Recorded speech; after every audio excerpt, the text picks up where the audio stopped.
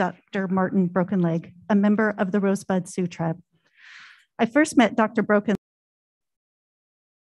band, holding back his flowing black braid from his eyes as we high-stepped, low-stepped, and sidestepped in our aerobics class at the back of the room. This and his clear joy in dancing to Flashdance and Billie Jean and connecting to students outside the regular classroom kept me in awe of him as a leading professor at my alma mater when I was a young 18-year-old beginning college. Then I took courses with Dr. Brokenleg, a psychologist, a counselor, an Anglican priest. He taught me stories of coyote, of bison, of bear, of eagle, how to wrap and burn the sage for blessing and smudging, the histories of Lakota peoples whose cultural and religious practices had been violently harmed by his own beloved Episcopalian church, the healing of Uwipi ceremony. I honor Dr. Brokenleg and welcome you to this place.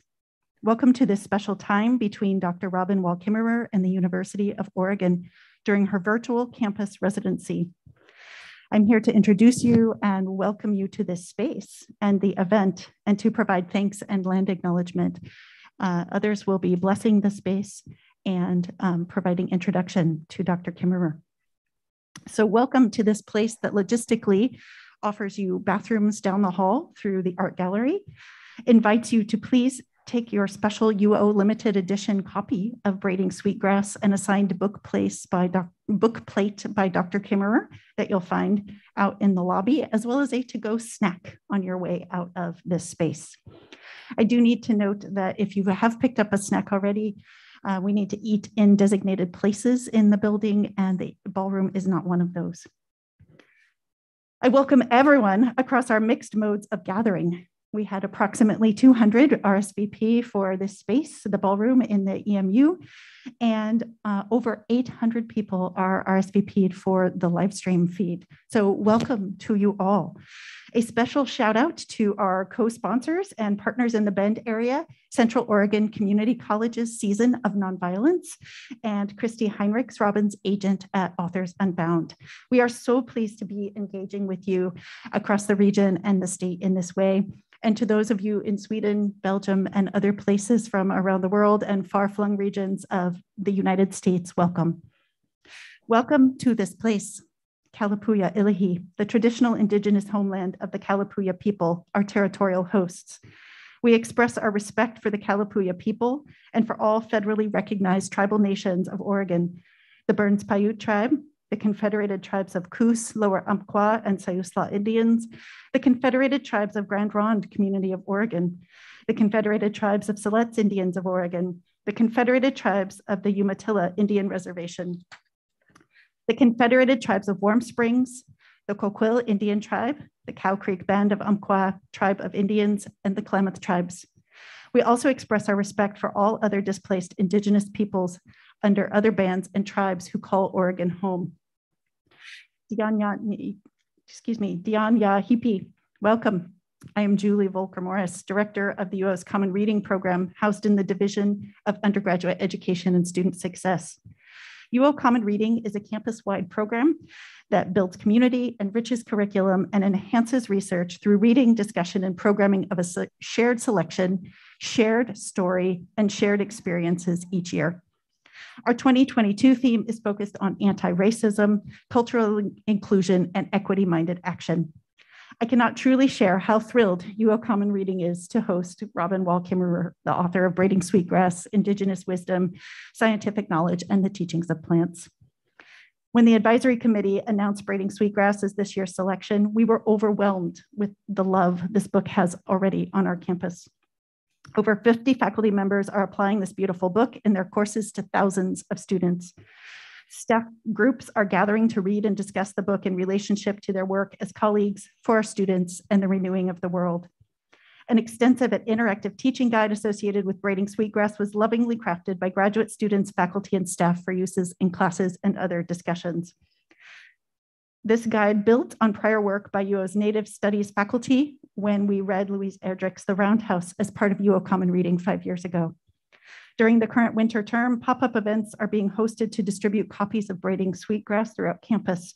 These pop-ups have been very popular and included open houses, discussion groups, scavenger hunts, plant ink craft kits, and a basket weaving demonstration by Brenda Brainerd of the Confederated Tribes of Coos, Lower Umpqua, and Usla, and retired School District 4J Tribal Programs Director.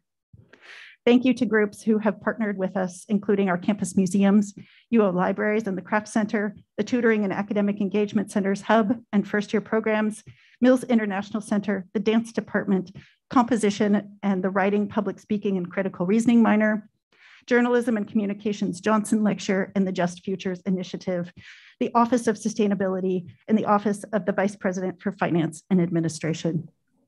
More events are to come, and I hope to see you there. Welcome also to this place with difficult histories that need addressing.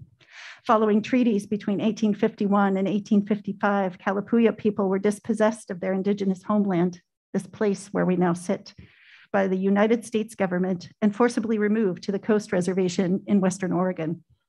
These and related acts of violence affect the way the state and the university operate today. UO Common Reading is joining address of these histories in small part through our unceded kinship land, place, people project facilitated by UO alum Amber Starks, who is Afro-descendant and a member of the Muskogee Creek Nation. Welcome to this place where we are imagining, dreaming, and inventing new ways forward. Descendants of the Kalapuya people are citizens of the Confederated Tribes of the Grand Ronde Community of Oregon and the Confederated Tribes of Siletz Indians of Oregon, who are making important contributions in their communities, at the UO, and across Oregon each and every day. The UO specifically is a pillar of Indigenous knowledge and expertise, woven throughout our endeavors by faculty, staff, and students in women and gender studies, education, law, English, Indigenous race and ethnic studies, linguistics, languages, sociology, anthropology, theater, journalism, first-year interest groups, environmental studies, political science, philosophy, history, and so many other disciplines. Multiple books, articles, conference proceedings, and theater, music, and other performances are produced by our faculty and graduate students each year, contributing to a significant body of shared resources and published knowledge. Native American and Indigenous Studies students have produced special maps, walking tours, and stories of the Indigenous and Native peoples connected to the U of O. Faculty have engaged in distinguished policy work, such as leading the guided passage and implementation of Senate Bill 13, also known as Tribal History, Shared History, that directs the Oregon Department of Education to develop K-12 Native American curriculum for inclusion in Oregon public schools and provide professional development to educators.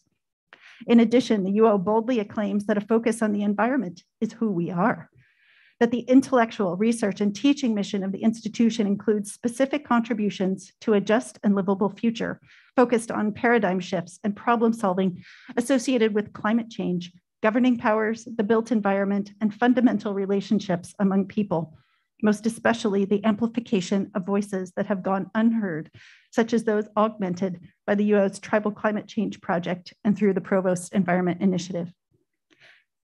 Welcome to this place and the peoples in it who are leading, as Dr. Wall Kimmerer teaches us, as joy-filled and heart-centered, as well as intellect-led scientists, writers, thinkers, philosophers, creators, performers, educators, pond churners, plant tenders, and plant researchers, managers, mathematicians, botanists, and so many more.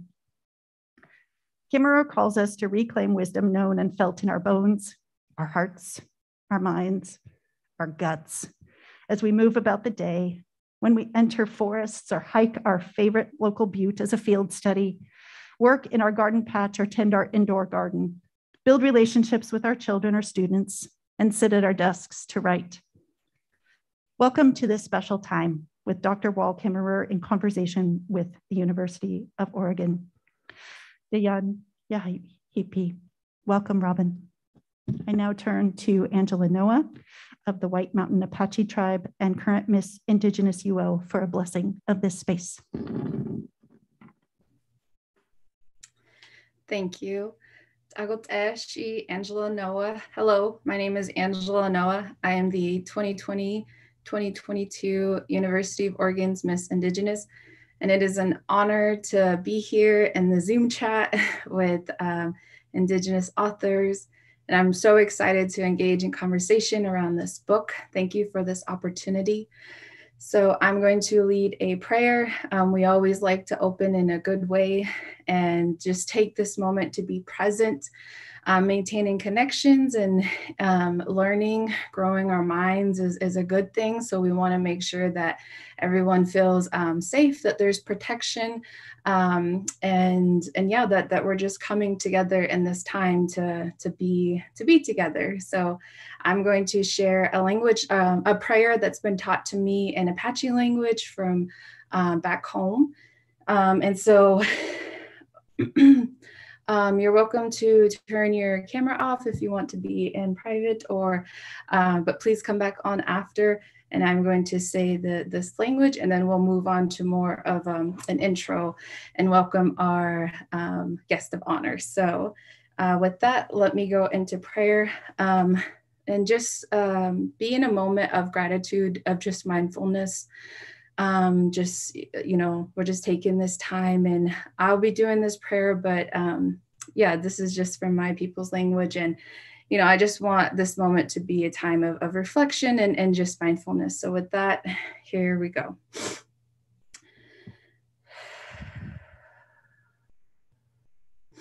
No huita yakatu dasan dahi neji dizilgo begozile nantan and lihi begorowa. Hakod ego andiyu yakatu benagawahi gecko negotsan bikatu alto begorodel. Diji dahita dolel nahwa agonsi. Ahi and choko nohuchi arats ahi biga. Ba nagoran ahi gecko nahui alto and choko. Arats ahi biga nahwa naragoran in a. Nana witad and tayu det ano who we would del hila aina and choko at ehi bitaje hano with del da haje dawa ba nant lai nina with the e tissue at ehi lai zisko and ehi da haje besaze dolel go ate gojorle. And I just want to share at the end of what I said on that prayer, Gojodoleth means let everything be good. So let this time together that we are be good. We welcome you. Thank you so much for joining us. And with that, I will pass it on to our next speaker. Thank you. Thank you so much for that, Angela. And at this time, Robin, we want to present some gifts that we're going to be sending you.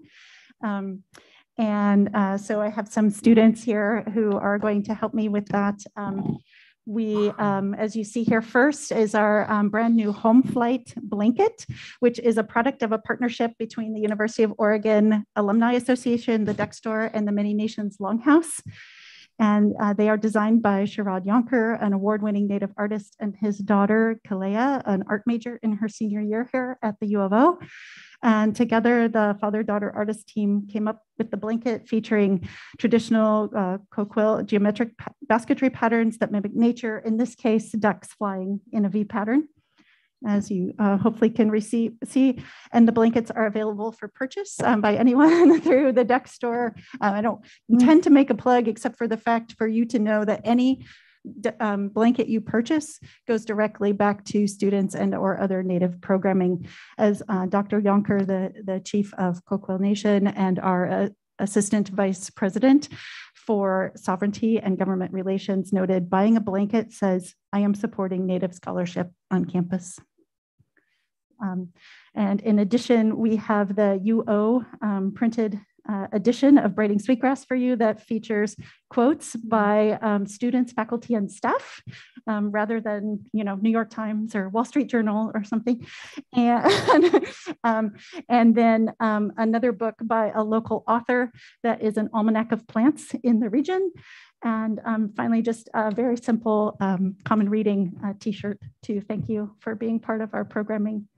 And there are other gifts that are coming. I don't know if Brenda Brainerd is on our Zoom. Is Brenda on? Can IS tell me?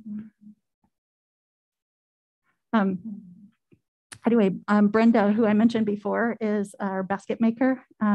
She has also made some jewelry for you, and we will be sending that. And some classes are also creating gifts to thank you for your wonderful campus residency with us this week. And so look for those in the mail. Miigwech, so thank you so much. I'm touched and honored.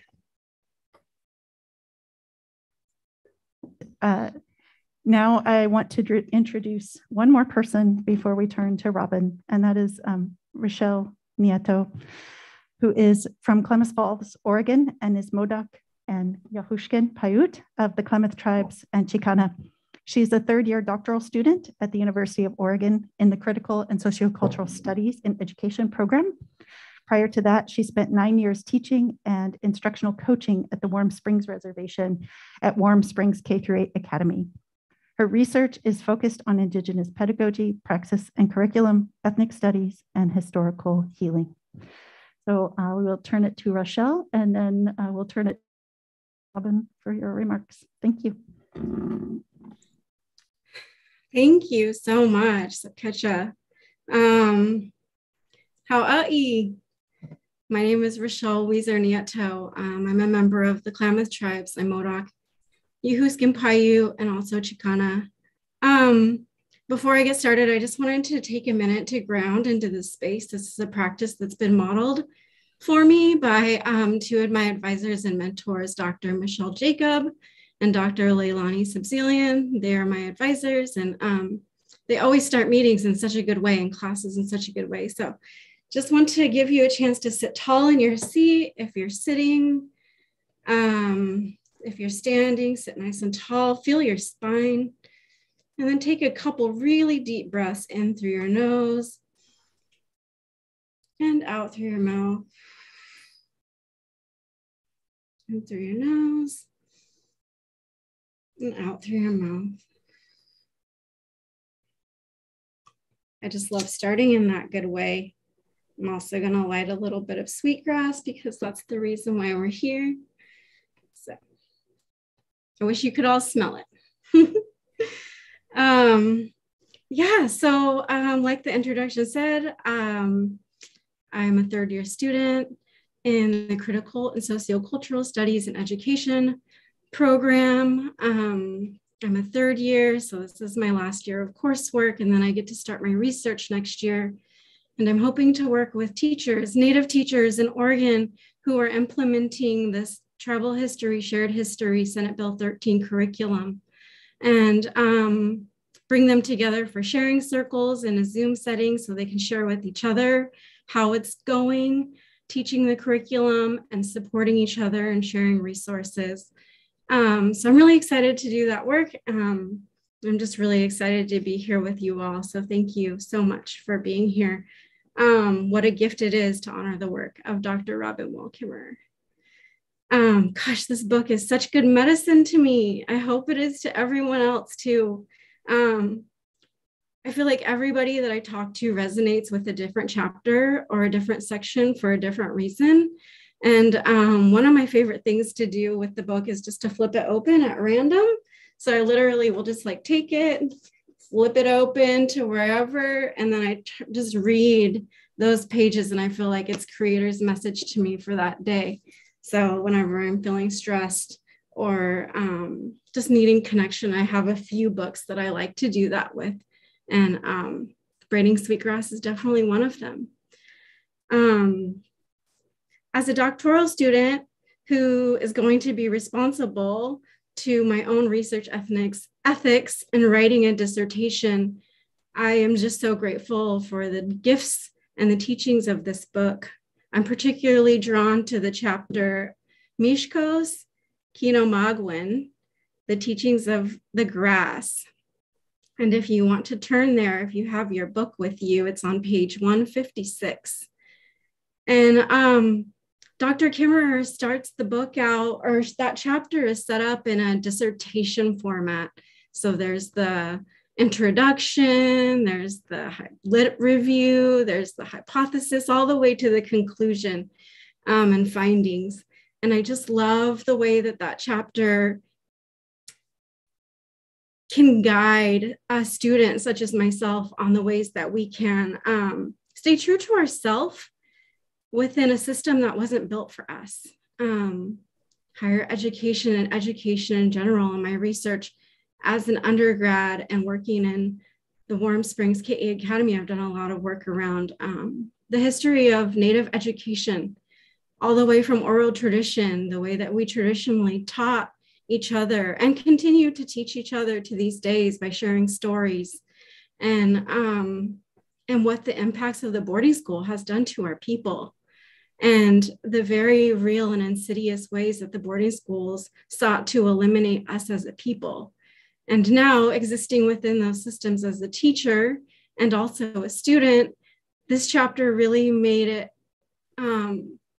so approachable in the way that we can navigate those spaces where we can be ourselves and also do the research that we want to do while jumping through the hoops of the university and our committees. I'm really lucky that my committee is going to be amazing and I won't have to do that, but I know that's not true for a lot of people. So I just wanted to give thanks for that. Another takeaway from this chapter is the teachings of honoring our relations. In this chapter, Dr. Kimmerer describes really honoring our more than human relatives, and particularly the grass. And for me, that would be all of the medicines that are local to my own tribe, especially desert sage and cedar. The importance of listening, true listening to our elders and letting them guide our work because they have the knowledge, and our peers and relating to our peers. And even in those times where we don't agree, that we can find ways to still work together and support our students. And then finally, I love the mentorship between Robin and her student in that book. And another student was supposed to be here doing the introduction with me. We wanted to do it in a relational way, and she wasn't able to be here. She's in seminar, which I think they're listening. So, hey, everybody, sorry I'm not there. Thank you for excusing me. Our Sapsaquatla seminar, Sapsaquatla is a teaching program, a Native teaching program in the College of Education in UO Teach. And we provide grant funds to put Native students through school to get their master's degrees and earn their teaching license. And then their payback responsibility is to go out into Native communities and teach. And I am a lucky alumni of that program. So that's how I got my master's degree. And I have returned back to the university to get my PhD. And I work for Sapsaquatla as a GE. So it's just really beautiful the way that the universe brings things full circle. And one of the current UO Teach students and Sapsaquatla students right now, Savannah Martin, was going to join me in doing this introduction. Like I said, she couldn't be here, but I really wanted to honor the fact that she and I have been peers for such a very long time. And now I'm her supervisor in earning her master's degree, which is really amazing. So I met Savannah back in the day when she was like a middle schooler, high schooler at the Many Nations Longhouse when I was doing my undergraduate work. And I got to teach a summer program, UMISTA, and we taught middle school and high school students. And Savannah was one of my students way back then. And again, full circle, now she is in Sapsaquatla and I'm her supervisor. So I'm just super lucky to be working with her again. And I really wanted to just uplift Savannah. So Savannah is an enrolled member of the Confederated Tribes of Siletz. Her teaching placement is 9th and 10th grade biology at North Eugene High School. And she is currently independently teaching anatomy and physiology to mostly 11th graders. Savannah is a force. She's a beautiful warrior, and I'm so lucky to call her my sister. To close my introduction and then turn it over to Dr. Kimmerer, I really wanted to share a poem that Savannah has written. And it's just a really beautiful piece, so I'm going to read it out loud. This is by Savannah. I visit my mother when I return home to make sure she doesn't forget me. I drive out to the coast, park my car in the lot, and take off my shoes. I stumble through the dunes with short, labored toddler steps, cutting my naked feet sideways into the hills. My toes stretched out, grasping the sand with the same desperate, worried clasp of a mother's flesh shared by little monkeys at the zoo. Each visit is overcast. With the fear that I will be stolen again, with the fear that she won't remember me, or that she will be mad at me for leaving. But the ocean and I both know that we were stolen from each other. Tentatively, I inch up to where she sighs into the earth, calming my anxious, barnacled heart. Shh, shh, shh. I step into her again. Her chilly arms embrace my toes and ankles. She remembers me. She is not angry. We cry into each other, and I promise to always come back every time I am stolen. If I were sentenced to death for blasphemy, for storytelling, the truths of Indigenous science, like Socrates was for his own impiety, instead of hemlock, I would gladly walk back into the body of my mother and take the ocean into my lungs again.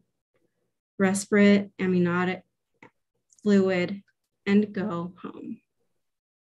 So I just really wanted to share that poem by her. I feel like it fits in so beautifully with the style and the way that Robin writes. And Robin, we're just so honored to have you here, Dr. Kimmerer. Thank you so much. Musip Ketcha, Musip Ketcha. Thank you. Miigwech for those beautiful words, for taking us to the edge of our Mother Ocean. That was so beautiful. Thank you. You've begun us in a really good way. I want to begin by saying in our beautiful language, Bonjour Indenwe Magunadok, hello all my relatives. Shabadaske gish kokwe nadeshnakas. Budwe wad mi kwenda. Megaze do dem minwa mako do dem. My name in our beautiful Potawatomi language is Light Shining Through Sky Woman. I am a member of the Bear Clan and also of the Eagles. Shishibanyak Nebendegwes. I am enrolled in the Citizen Potawatomi Nation of Shawnee, Oklahoma. And Miigwech Kinekeko. Great gratitude for all of our gifts and for the privilege of being in one another's company this afternoon. I wish it was in person. I love the Willamette Valley. I love the Mackenzie. I love your campus. I've been there on many occasions. And so I simply want to say that, while we have to be separated for the circumstances that we all understand, I feel a great kinship to you all and to your homelands. I want to share my screen here since you're all sitting inside. Let's invite in our more than human relatives, especially the beautiful camas that you see here from not from the Willamette Valley, actually. I also want to, as we always do in our Potawatomi ways, to begin with gratitude. Of gratitude, miigwech, to one another as people for the privilege of being together, for this beautiful day that we are whole and healthy and surrounded with the companionship of oaks and grass and geese in the sky. Gratitude for the Onondaga people in whose homelands I reside and to whom we owe an unpaid debt of history and land and knowledge. And of course, for the gifts of the earth with which we are all showered every single day. And much of the society that we live in speaks of these everyday gifts, these miracles, as natural resources, as if they were our property, just waiting for us to transform them. In the ecological sciences, we sometimes call them ecosystem services, but to traditional people, to me, simply as a human person, with my basket full of berries and hopefully a tummy full of pie, they feel like gifts from the other species who surround us. Although we live in a world made of all of these gifts, all of us, most all of us, find ourselves harnessed to institutions and certainly to an economy that is relentlessly asking, well, what more can we take from the earth? When I think the question that really we need to be addressing together and that we'll spend our time on together today is, what does the earth ask of us? I want to frame this in terms of one of the oldest conservation sustainability policies on the planet, Nagan Gibejik Emkwan, that you see here represented in an ancient treaty belt between my Anishinaabe people and our Haudenosaunee neighbors. It is known as the Dish with One Spoon Treaty Belt. And in this belt, what it says is that we people who live near one another will regard the land around us, our Mother Earth, as a dish, as a bowl, as a big basket full of berries, if you will. And that we agree that we will share the gifts that are in that bowl, and that we will keep that bowl clean, and that we recognize that when that bowl is empty, it's empty. It's our job as people to keep it full. The Dish with One Spoon Treaty Agreement also speaks of the spoon, the way in which we take from Mother Earth, from the bowl that she has provided for us. There is Bejik Emkwan, one spoon for all of us, not a big one for some people and nothing for others. This is an agreement with the land and with one another for justice. I couldn't begin my talk without also inviting in Wingush, my teacher, the Sweetgrass, who you see here in these beautiful gleaming braids. You'll remember from the book that Sweetgrass is understood as the hair of Mother Earth. And that's why we braid it, for the same reason that we braid each other's hair, as a sign of love and care for one another's beauty and well-being. There are those three strands in a braid of sweetgrass that for me represent Indigenous knowledge or traditional knowledge, a strand of knowledge from Western science, but both of those are ways of knowing that belong to human people. The third strand is the knowledge of the plants themselves, of the medicines themselves. And together, we use the healing gifts of sweetgrass, the healing gifts of all of that knowledge to ensure the well-being of Mother Earth and that the bowl remains full. The relationship between those three strands of knowledge that you see in sweetgrass have not always been easy ones for me. I was lucky enough to grow up in the woods and the fields. I grew up on the land, understanding all these beings to be my relatives, my friends, my companions, my teachers. And so there was really no question when I went away to college that I would study botany. The plants tapped me on the shoulder from a very young age, and we walked together ever since. And so I knew that I was going to have an interview on my first day at university. And so I was ready. I needed to be ready because I knew I would be the only Native student in the entire campus and one of only a few women in a forestry school. So I polished my answer so that when my botany professor said, "Miss Wall, why is it that you want to study botany?" I was ready. I said, "I want to know why goldenrod and asters look so beautiful together, as you see them here. These two plants grow in the same sorts of habitat, but they could grow on opposite sides of the meadow, but they don't. They grow together and create this splendid aesthetic explosion of color." I said, "I want to know why the world is so beautiful." And he did this, that, "Miss Wall, that is not science. That is not botany. He said, scientists don't concern themselves with beauty. If you wanted to study beauty, you should have gone to art school. Whoa, what a surprise for me. So I tried again. I said, well, I also want to know why the plants make medicine for us and why some plants bend for baskets and others don't. And he said, also not science. But tell you what, you take my botany class and then you'll learn what plants are all about. I had no vocabulary of resistance.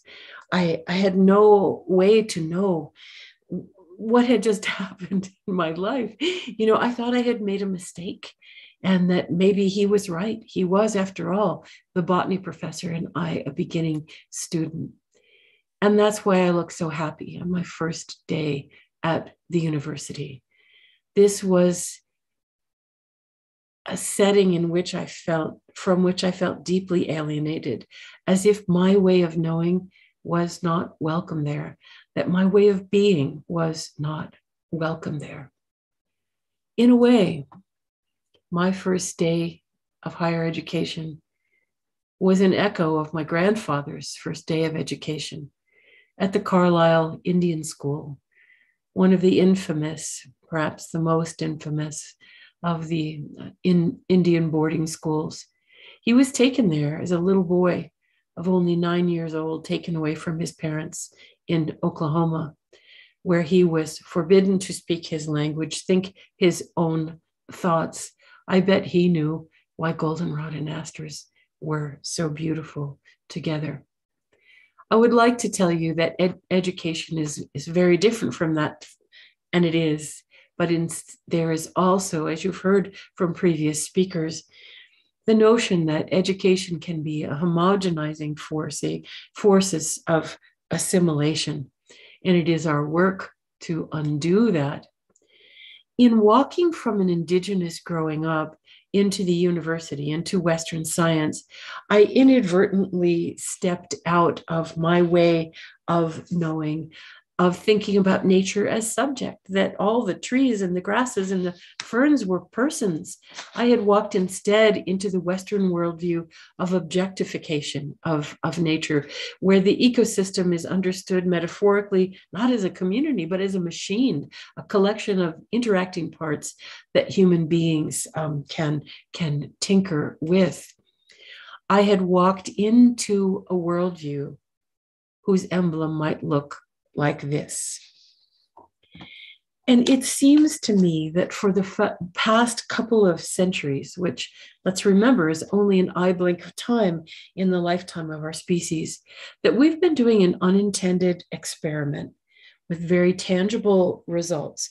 We've unwittingly asked, what if we believed in this pyramid we know as human exceptionalism?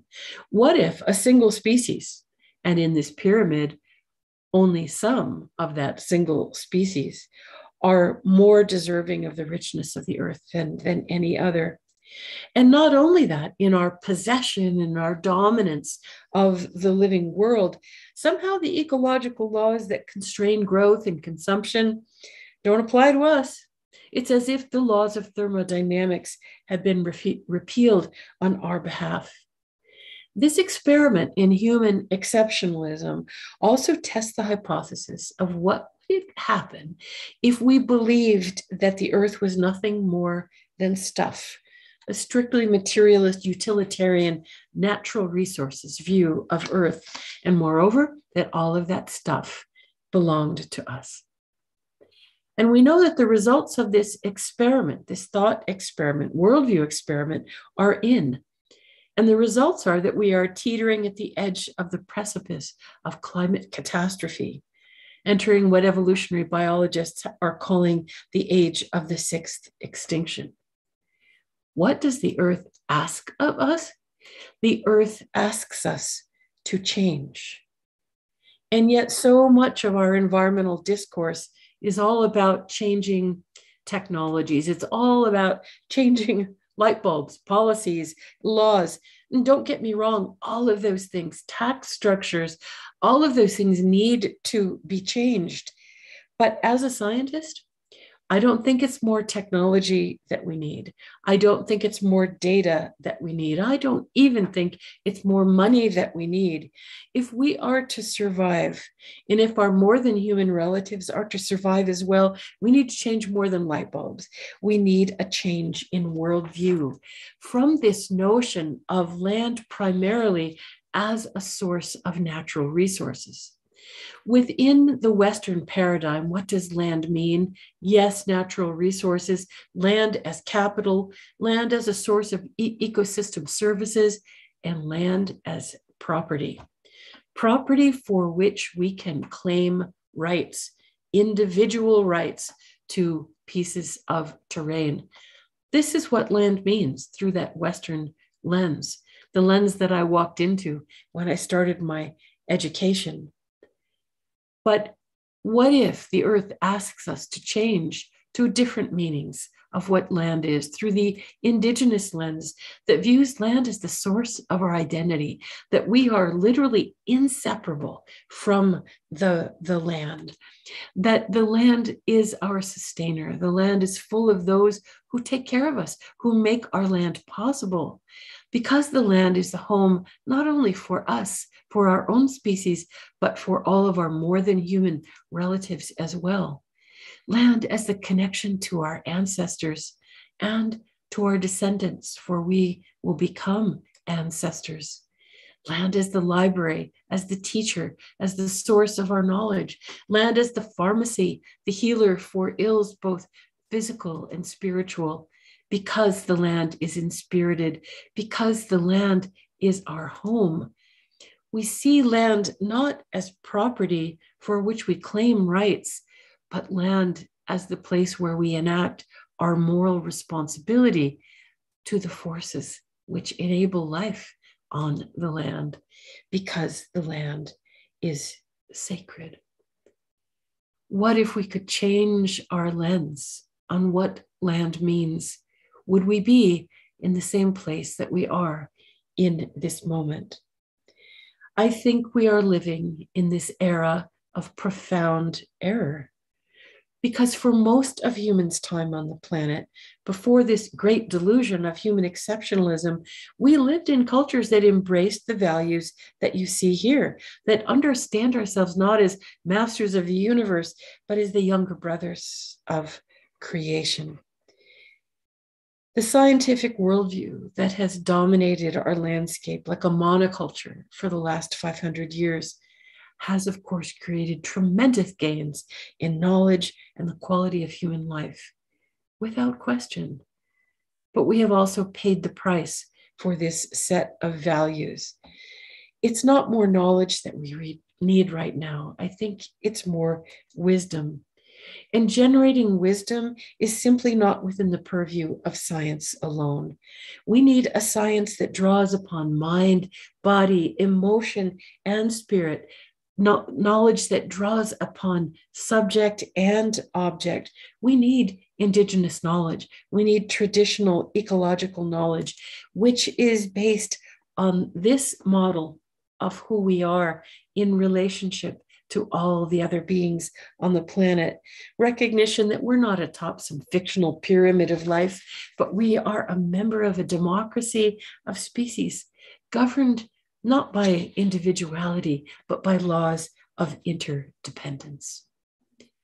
I want to tell you a story about this. This time that you and I are living in right now of great change and great choices has been spoken of by our ancestors in the teachings, which we call the prophecies of the people of the seventh fire. It's a long story, an important one, a beautiful one, and I can share only a tiny fragment of it with us today. Each of these fires, these seven fires, refer to periods in the history of our Anishinaabe people as we moved across the land and as we moved through time, from our ancient origins on the mouth of the St. Lawrence River among our Anishinaabe, our Wabanaki relatives, to our present distribution in our homelands today. Each of these fires represents where we were and the conditions of our time. It is said that at the beginning, before those white sails came in the east, prophets arose among our people who said big changes are coming to Turtle Island. And to safeguard the sacred fire, you need to move to the west, to the place where the food grows on the water. In each of the fires, as our people undertook this migration, there were prophets who foretold the losses that would come to us, the loss of our lands, that we would be separated from our sacred homelands, that we would begin to lose our language, that the black robes would come among us and try to disrupt our sacred spiritual lives. All of this we know has come to pass. But the moment I want to speak of is this one, that after all of the losses of land and language, of sacred ways and of each other, it's said that people will come to a time when you can no longer dip a cup into the river and drink, when the air will become too thick for us to breathe, and when our plant and animal relatives will begin to turn their faces away from us. And it is said that that is the time of the seventh fire.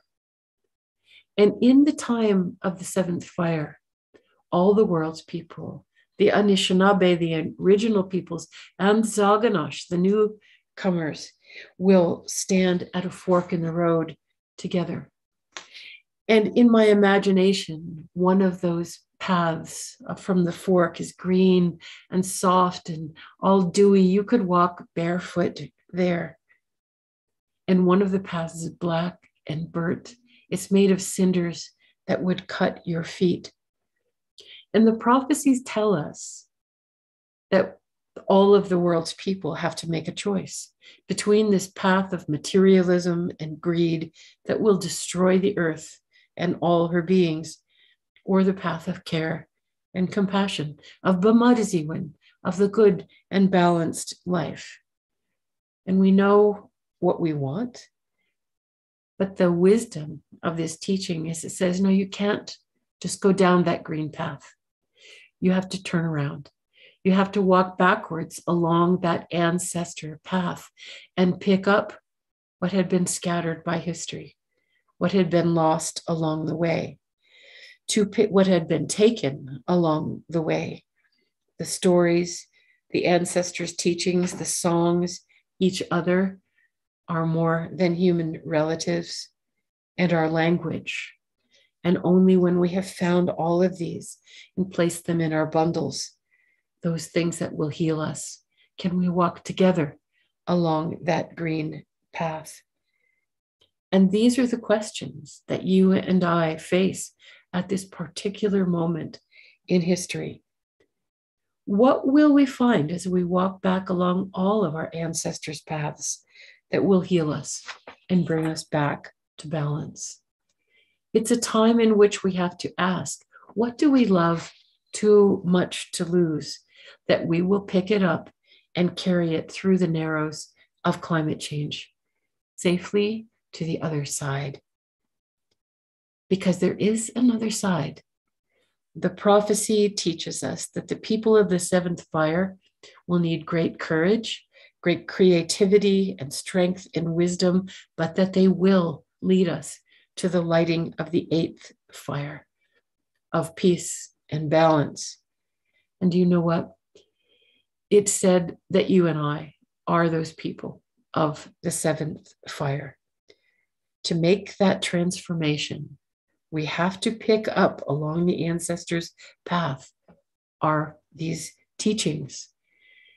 In this time of great peril and choice that calls us all to courage and to commitment. I don't know about you.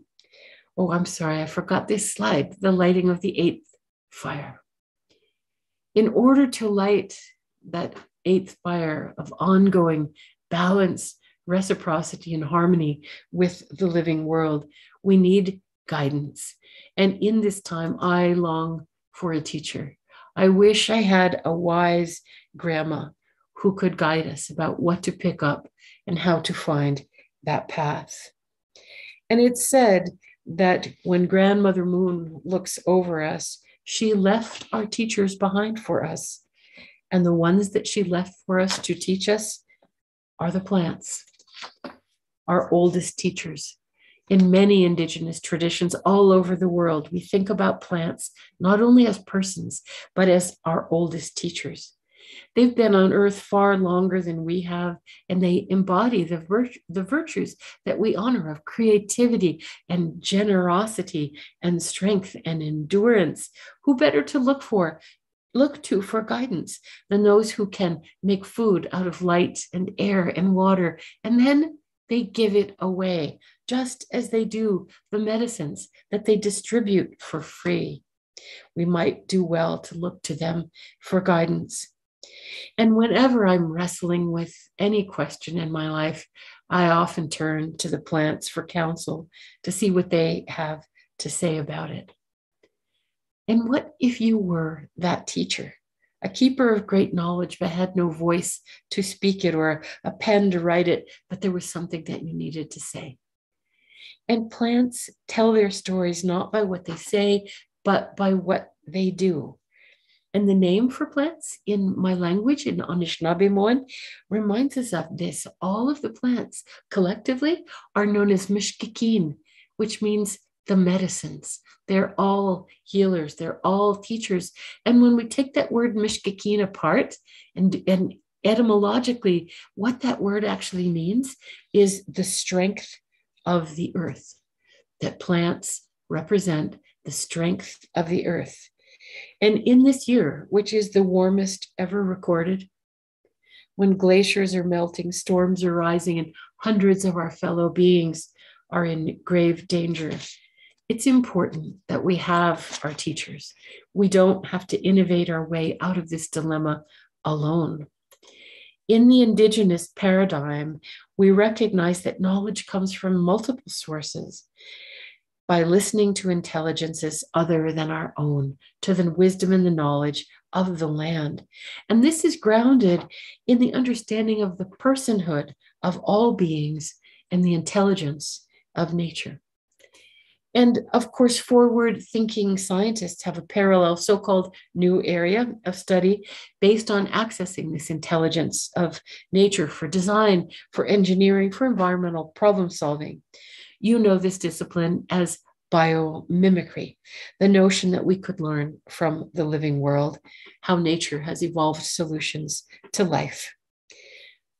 Predictably, this so-called new science of biomimicry, grounded in Indigenous knowledge, is so far restricted largely to learning what new products we might make to be bought and sold.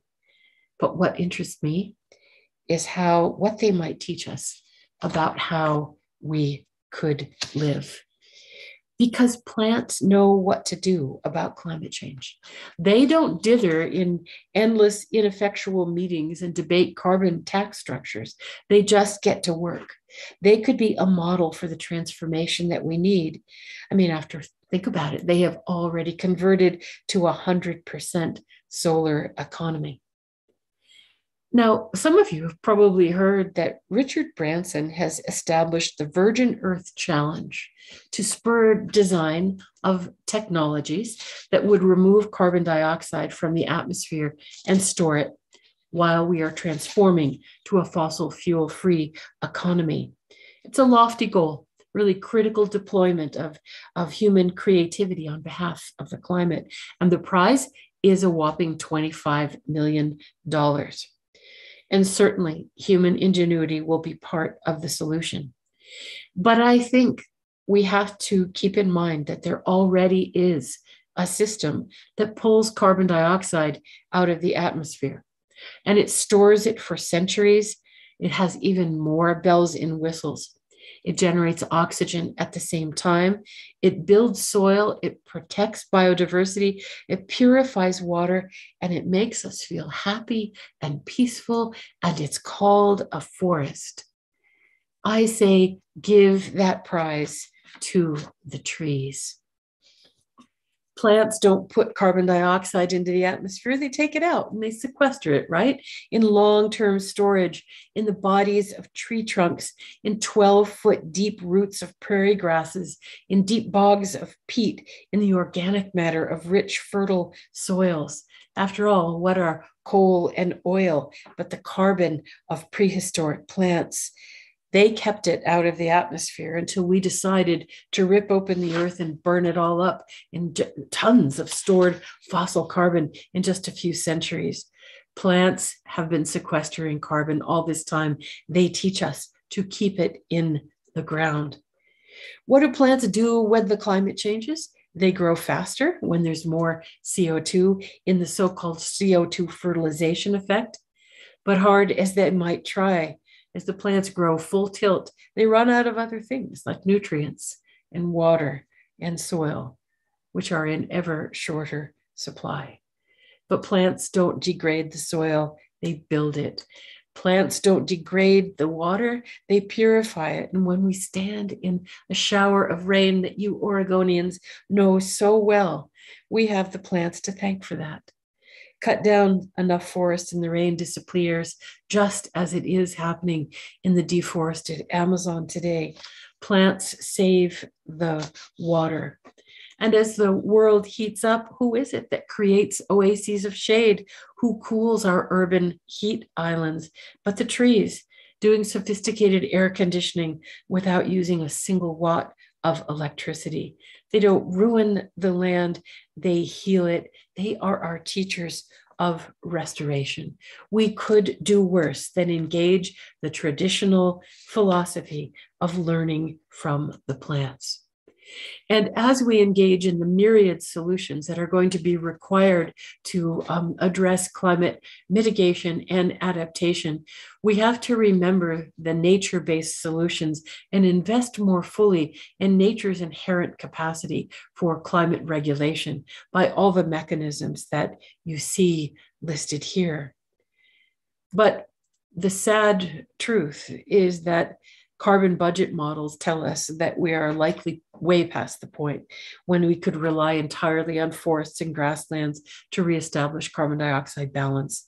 Even if we could protect and invigorate every last acre, we've simply added too much carbon to the atmosphere, cut down too many forests. We have crippled the ability of the plant world to respond, which is why the plants can't do it alone. They need us. They need us as activists, as practitioners, to work from the local to the global to enact system change, not climate change. If we take seriously the indigenous notion that the plants are our teachers of how we might live, the question for all of us as students must then become, if the plants are our teachers, how could we be better students? And for one way, like our teachers, all of our teachers tell us, how could we be better students? We could pay attention.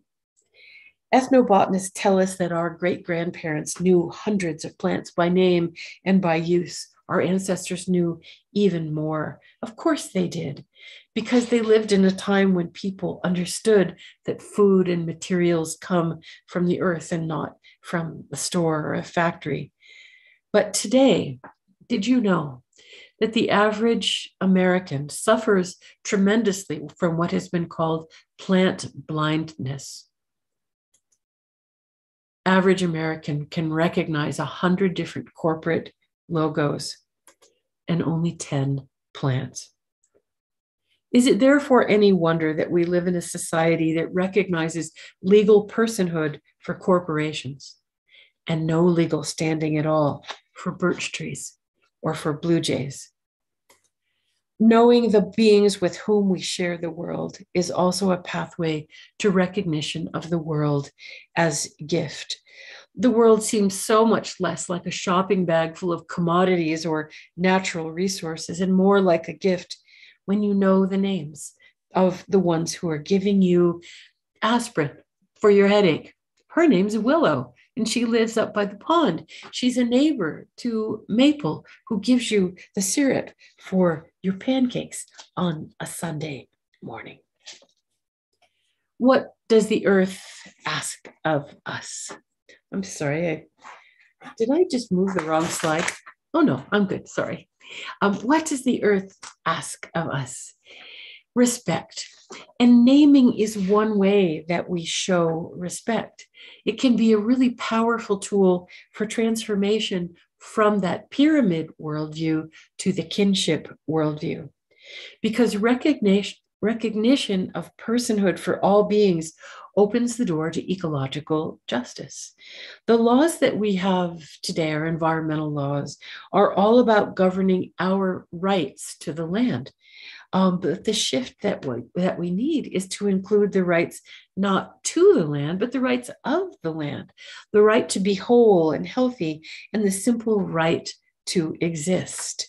If we engage our Indigenous teachings, which regard all living beings as persons, we can follow the lead of our Maori brothers and sisters who have worked to have their sacred river declared a legal person, or to the indigenous-led nations of Ecuador and Bolivia who have enshrined the rights of nature in their constitutions, to the global movement, again, led by indigenous philosophy, manifest in the Universal Declaration of the Rights of Mother Nature that is currently before the United Nations, where I had the privilege of speaking a few years ago in support of the rights of nature for Mother Earth. Recognition of personhood takes place not just in international courts, but in our everyday speech. And I want you to think about this for a second.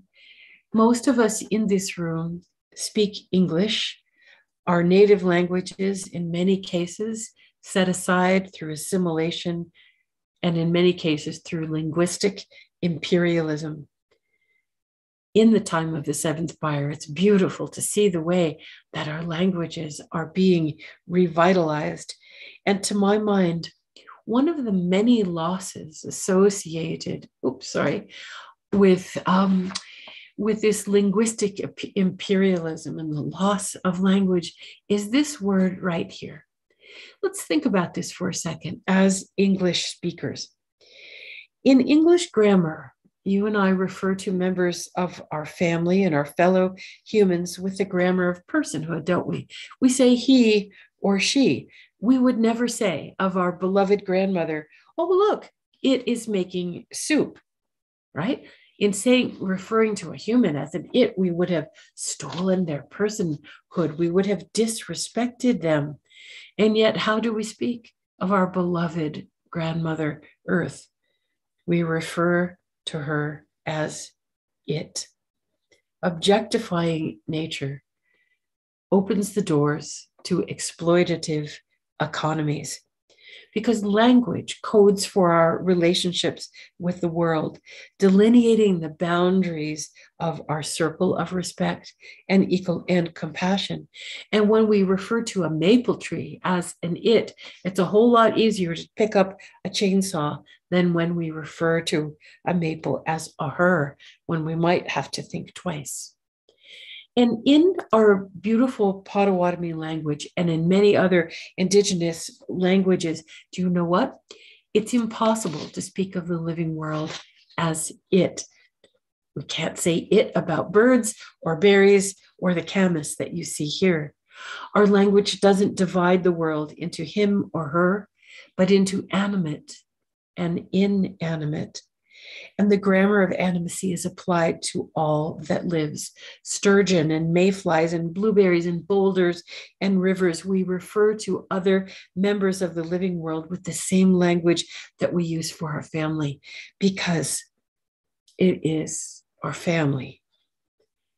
If we are to survive here, if our plant and animal relatives are to survive here, one of the things that we need to pick up to walk that green path is the grammar of animacy. Reclaim our respectful relationship with the earth.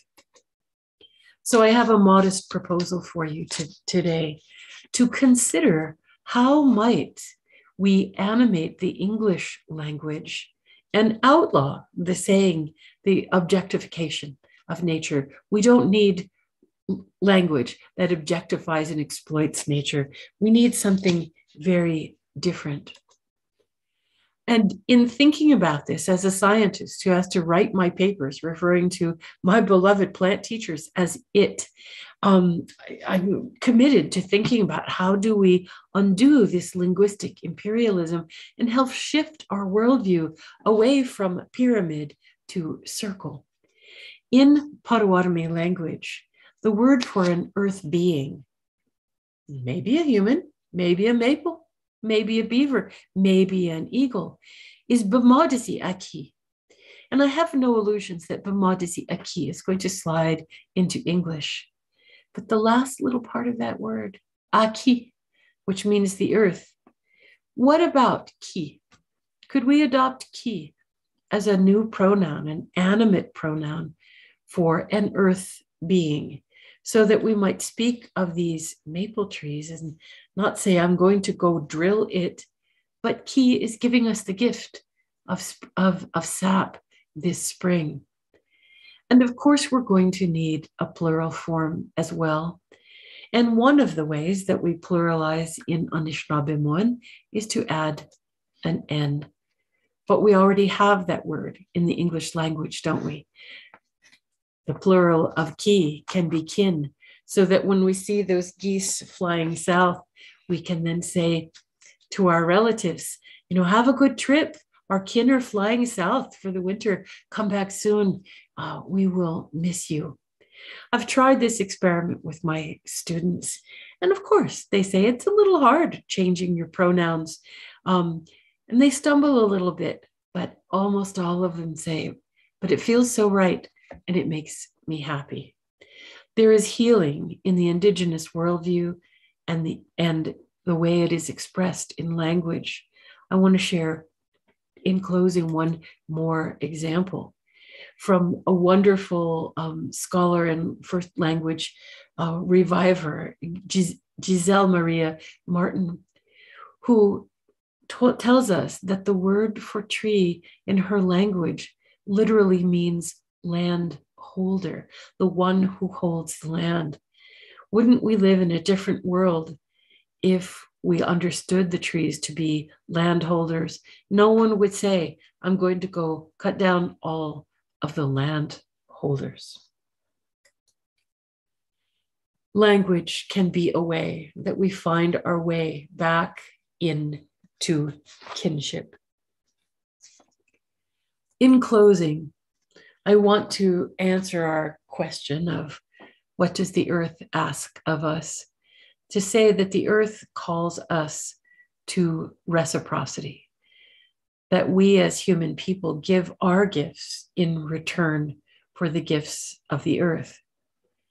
And to remember that we human people are not just takers from the land, that we are bearers of gifts as well. The gifts of science, the gifts of art, the gifts of design and music, the gifts of our beautiful lives, our hands in the earth, our hearts open to one another.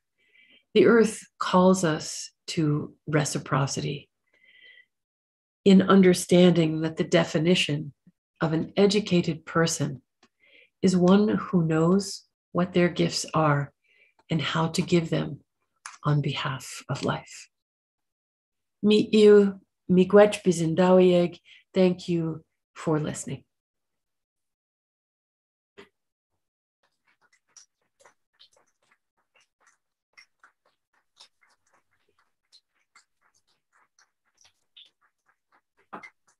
Thank you. Thank you. Thank you. Thank you, Robin. We want to open the floor to questions, both here in the room and then those of you who are joining us on the live stream, which I want to know, everyone in here to know there are over 1,000 people on the live stream right now, that those of you on the live stream can send questions to Common Reading, all smushed together at uoregon.edu, and we will attempt to field those online. We have a couple of students available here in the room to send around microphones to address your questions. So I think we'll start with questions in the room to give any folks online time to post their questions and make sure that we receive them. So.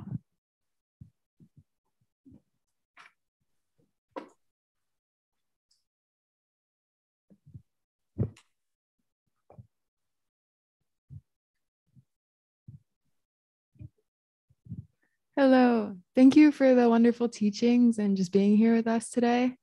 I'd like to ask you to briefly explain the difference between reciprocity and the current ecological movement of sustainability. It's a great question. They certainly have much in common because for sustainability, true sustainability, we need to be able to give back. But I'm really glad that you framed it in terms of sustainability, because in the Western world, we think about sustainability as how could we live in such a way that we can continue to provide for ourselves, right, into the future. And I'm reminded that of an Indigenous definition of sustainability is not how can we figure out how to keep taking, but how it is that we can give back. How can we be in reciprocity? And that frame shift from how can we continue to take to what is it that we have to give, to me, is the difference between sustainability and reciprocity. That being said, reciprocity is certainly all about the cyclic nature of the fact that you can't keep taking without replenishment. Reciprocity is the notion that there's no such thing as throwing something away. It needs to re-enter the cradle to cradle, as they say, green economy. Reciprocity and sustainability are very closely related, but I do think that philosophically one is more about taking and another about giving.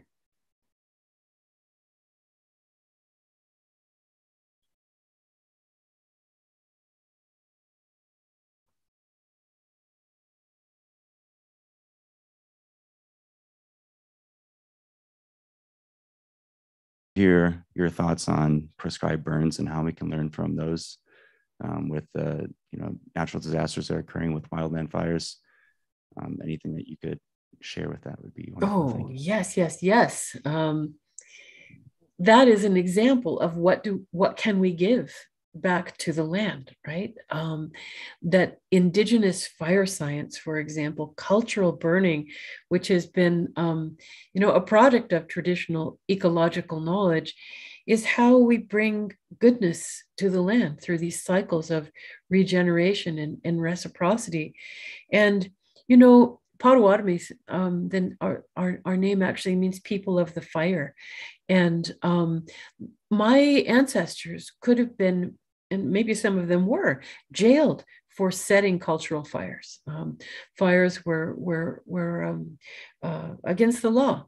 And of course, what we know today is that ethic of fire suppression that is part of the Western domination and control worldview, that we're going to somehow control and suppress nature, has of course led to the overstocking of stands, the heavy fuel loads that have led to catastrophic wildfire. And so the reintroduction of cultural burning, I know very much so in Oregon, right? In California, in the Fire Sticks Alliance, in Australia, really all over the world, there is now an understanding that Indigenous fire science and cultural burning is an act of reciprocity with the land that protects from wildfire, enhances biodiversity, and when we enhance biodiversity, we enhance the well-being for all. I could talk all afternoon about cultural burning, so I'm glad that you asked. Thank you so much. People who are attending virtually. And Emily would like to know, what are ways that non-Indigenous people can adopt Indigenous viewpoints, such as animism, without entering appropriation? this is such an important question. And I've been talking about it with all the student groups that I've been meeting with so far. And so I'm really glad that it's on your mind. I think what I want to do to answer that question is to back up a little bit and say that what we're talking about when we say the Indigenous worldview, like those views of land that we were just talking about, right? One of my great teachers, Henry Lickers, a wonderful Indigenous thinker, said, you know, we really shouldn't be calling it Indigenous knowledge. It is housed in Indigenous communities, generated by Indigenous communities, but all peoples were Indigenous one time. We should call this organic knowledge. We should call it naturalized knowledge, because it's land that's an ethic that doesn't come with a chromosome. It comes with being in right relationship to the earth, in learning from the earth. And so adoption of the Indigenous worldview of reciprocity and gratitude and respect for the living world is a human impulse. It is the human impulse that has guided us since time immemorial, before we got off on this pathway of pyramid human exceptionalism thinking. And what's important is that you adopt that worldview, if it is the one that resonates with you, in your own authentic way. You can be in reciprocity with the land, in gratitude for the land, with your own practices. You don't take them from somebody else. Not only is that cultural appropriation, but they're less effective if you're borrowing from somebody else. When they become really transformative is when you make them your own. And you say, how will I honor my commitments to the earth? How will I practice gratitude? How will I manage land, care for land with a sense of human compassion for other beings in my way? But this way of being is a human legacy, and we can embrace that human impulse for reciprocity without cultural appropriation, by authenticity. Okay, Jennifer says, I was struck by your comment that we can identify 100 corporate logos and only 10 plants. I want to change that for myself and my kids. Do you have any advice for someone getting started learning about plants? Yes, I do. Go outside. It seems like a really simple answer, but when we're talking about how do we be better students, you have to be in the presence of the teacher. You have to be outside. And one of the things that sometimes people think is they have to be outside in like some kind of pristine wilderness area. Well, nature's everywhere. Nature isn't just over there. It's in a sidewalk crack filled with moss. It's in your park. It's in your garden. It's in a flower pot. It's in the butterflies that come to your path. Respect, attention for those beings, and gratitude for those beings is a powerful entry point. It's also, I think, as I was in a cursory way suggesting, to learn the names of beings. You don't have to learn the scientific names of them, right? But you have to observe them and get to know them well enough that you know who they are, and quite frankly, so that they know who you are. It's paying attention. And with kids especially, heck, with my own students, when I teach botany, I do tell them they have to learn the scientific names. But before they learn the scientific names, they need to forget about names and enter into relationship with those beings. Really look at them, smell them, touch them, see who their neighbors are, taste them. And in this way, you come into relationship with that being and you really know them. Begin to know them anyway, and then you can add a name to them if you want to. But it's coming into relationship. You get to know the plants the same way you get to know your neighbors, is by spending time with them, hanging out, seeing what they like. I'm so grateful that you're on this path for creating that kind of relationship with young people. That's where it starts, but it's not too late, no matter how old you are. Are there any more questions in the room? Hi, thank you so much. My name's Sorka. I just wanted to ask how you managed to reconcile maybe some of the flaws within Western science that often omit or ignore Indigenous knowledge systems or other knowledge systems, but still manage to use science as a tool, as a tool towards the green path forward. Yeah. Thank you so much for that question. And those of you, well, I guess in this audience, that's many of you who've read Braiding Sweetgrass, know that that's really a theme of the book, isn't it? Of how to navigate these ways of knowing and how to use them together to braid sweetgrass, to take care of the earth, essentially. Here's how I do it, because you're absolutely right that not only has Western science brought us a host of good things, it's also brought incredible damage to the living world as well. Because one of the ways, I think, is that Western science is not inherently coupled to values and ethics.